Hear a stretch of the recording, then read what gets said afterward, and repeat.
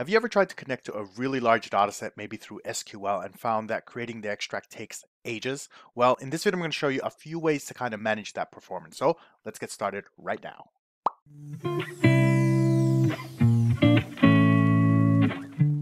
All right, here we are for another video, and it's really weird today because I'm actually filming during the day. I almost always film at like really late at night, after work, after everything I've done. So it's really weird filming something early in the morning, but that's all right. So um, this question comes from Swarup. Good day. And you know what else? I've noticed that a lot more questions have been coming through on YouTube on problems you guys are having. Please keep those questions coming, no matter how big or small or simple you might think it might be, because chances are thousands of other people are also struggling with the same problem. So here's a question. Hi Jed, love your Tableau course on Udemy. Thanks. I had a query. While refreshing the extract using SQL custom query, it takes a lot of time in hours to refresh. Can you please share any tips on how to reduce time? All right, so I've got a few things to consider just in terms of performance. So what you'll probably find now is like the progression I see people take is, you start with an Excel spreadsheet, and you start accumulating a bit more data and you're like, well, we need to store more. Then you end up with, maybe a SQL database or something like that. And then you need to connect to it and then you can start building. But then your data gets massive and massive, in the millions. It takes much longer to actually do the extract. So you're probably wondering, it's like, well, just don't do an extract, just do it in live mode. The problem with doing it in live mode is if you're prototyping, like you're still coming up with your visualization, every time you bring something in, it takes a little bit longer to do the processing. So I'm going to show you a few tricks that I do to kind of help me with the build mode. In terms of actually reducing the time, there are a few things you can do, but nothing super crazy. But anyway, we'll go through it.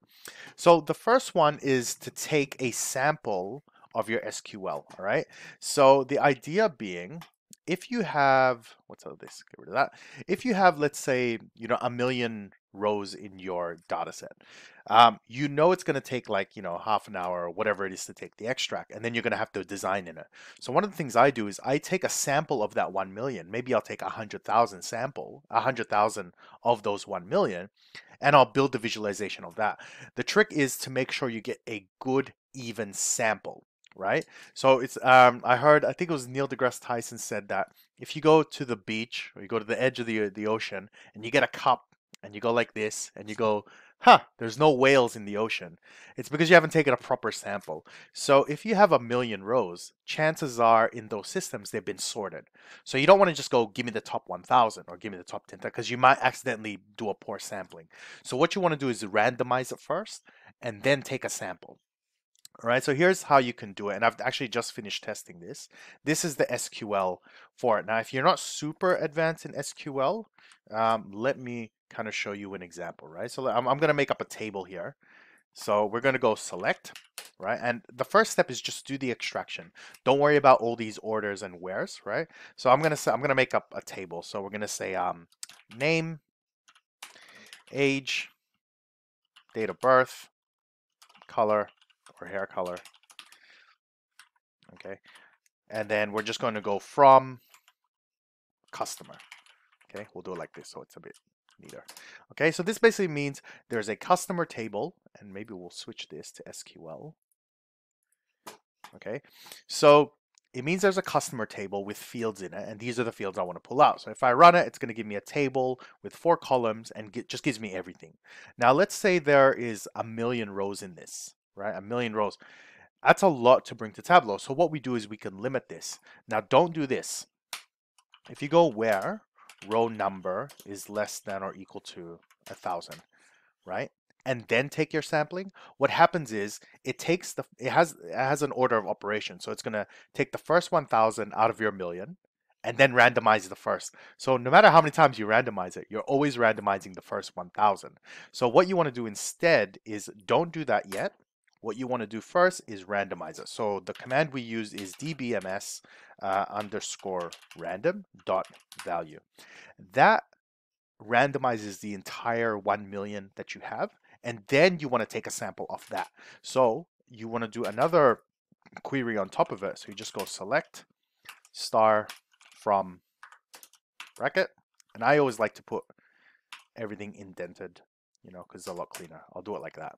So basically you're pulling from this query, and then you want to do your where clause. So you go where row num less than equal to 1,000 or 100,000, whatever you want to do basically. So you're always taking a fresh sample. Now, why would you do this and how does it actually work? Well, the idea is this 100,000 is diverse enough that it represents the structure of the 1 million data set that you have, right? So it may not have every little thing, but it should have enough variation in it that when you're designing, you should be able to account for all the variations. Now, it's not always perfect, and depending on how big your data is, will determine what your best sample size is. You don't want it to be too small, you don't want it to be too large, because too large, you might as well use the whole data set. Too small, you don't get enough variation.